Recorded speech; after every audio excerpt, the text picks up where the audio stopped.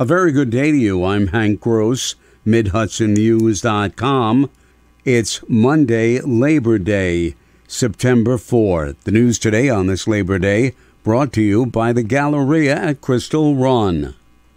An audit of the fixed assets in the Rondout Valley School District found officials did not properly account for and monitor those assets. As a result, the audit said there's an increased risk fixed assets could be lost, stolen, or misused. The audit was for the period of June 30th, 2020 through October 26th, 2022.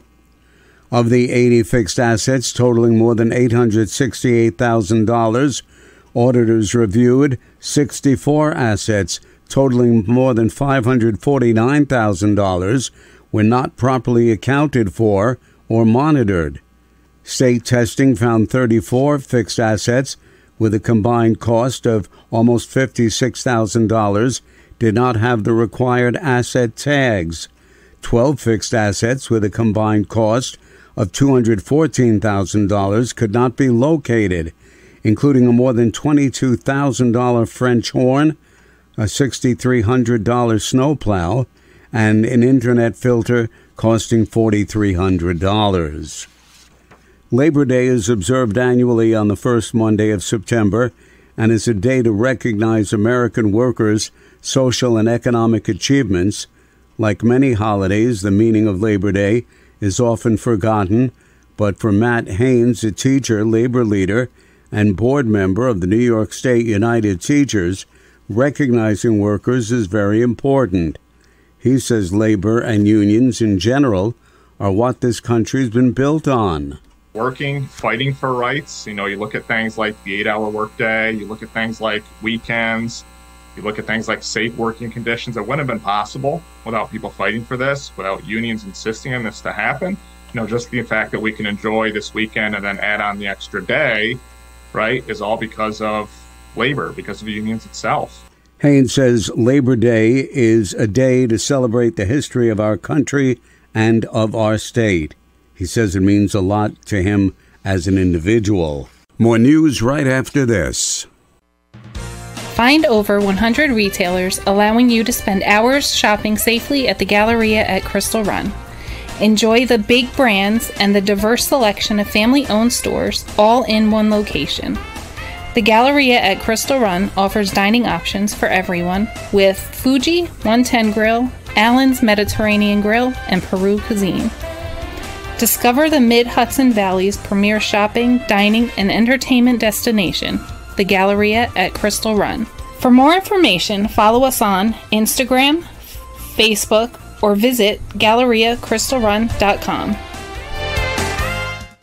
The New York State Parole Board has once again denied parole for Juan Pinedo, who was convicted of murdering 12-year-old Danny Meyer in 1996.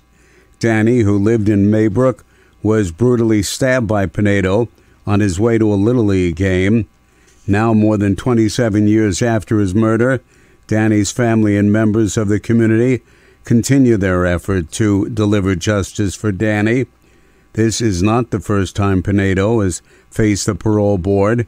He first became eligible for parole in a hearing back in 2021.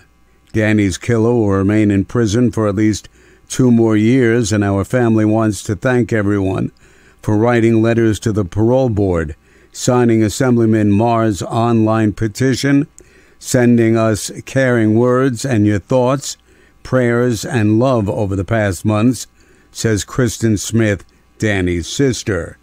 Before the leaves started dropping for autumn, one of the summer's final weekends of green took place Sunday at the City of Kingston's annual Hoolie on the Hudson on the Rondout waterfront. After the opening ceremonies, which included local officials and members of the organized Ancient Order of Hibernians, the music started with the T. McCann Band. "Have a good Hoolie," said Terry McCann, who leads the T. McCann Band, referring to the moniker for party. State Senator Michelle Hinchey was part of the opening ceremonies at the Bill Yosh stage, where McCann and his bandmates played afterwards. "This was one of my favorite events since I was a wee one," Hinchy said. Food and music were the fare of the day at the Irish Festival, an event that has been conducted for more than 2 decades.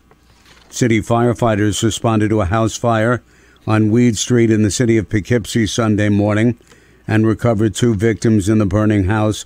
1 victim is believed to have died. I'm Hank Gross, MidHudsonNews.com.